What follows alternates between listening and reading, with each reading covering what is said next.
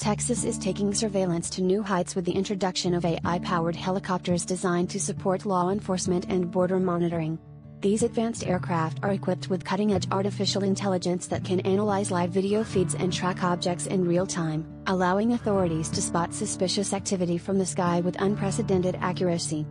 The main advantage of these helicopters is their ability to process massive amounts of visual data instantly, which helps officers respond faster to potential threats or incidents.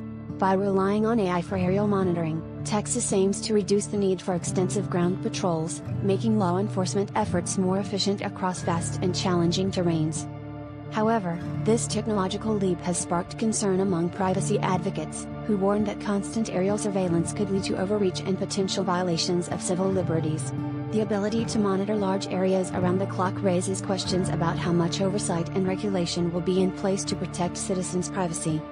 The deployment of AI-driven helicopters in Texas marks a significant step in the growing intersection between artificial intelligence and law enforcement, signaling a future where technology plays a central role in public safety and surveillance strategies.